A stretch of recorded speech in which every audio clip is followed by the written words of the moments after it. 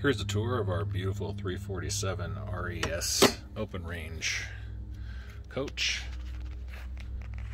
We'll take a quick look at the outside first.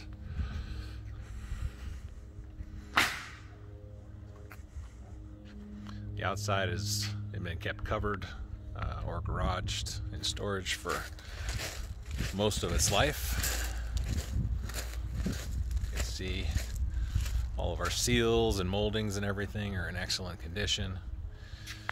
Brand new tires were just installed. We also had the brakes done and the wheel bearings packed. You can see there's a very large basement. I've got a few things in there, including the cover.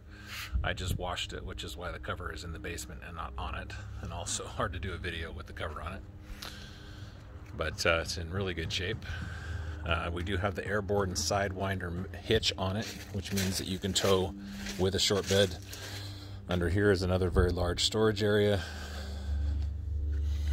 2 tanks on this side and 1 on the other for your propane.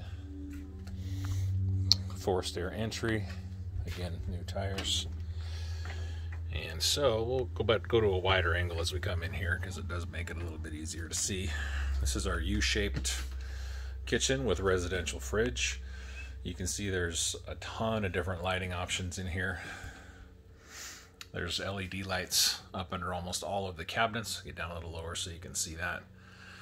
So there's a lot of different ways you can light it in here.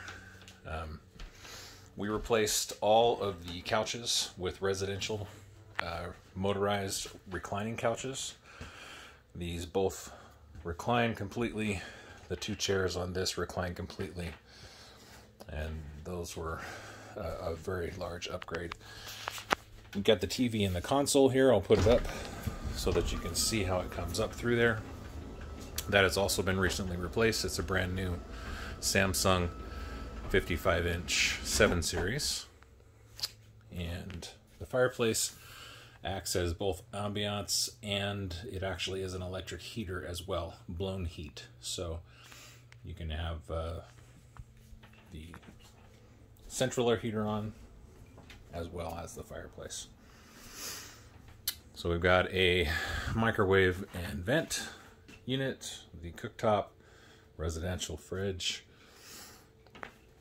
Head up into the bedroom area here, and this is a king bed. We actually purchased a California King 14-inch thick memory foam mattress as an upgrade to the coach as well. This is set up to also work with a RV washer dryer unit. So all the hookups and everything are there. Otherwise it can just be used as storage. Here's the large clothing area. There's 2 drawers down there. And then there's another dresser here.